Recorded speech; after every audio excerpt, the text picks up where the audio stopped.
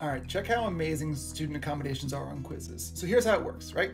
So when you log in, you assign a quiz, you have all these different accommodations. You can see here, you can give students extra attempts, you can translate the language, reduce their answer choices, you can make sure all the questions are read aloud to them, different types of font. There are so many different options here to give each student exactly what they need.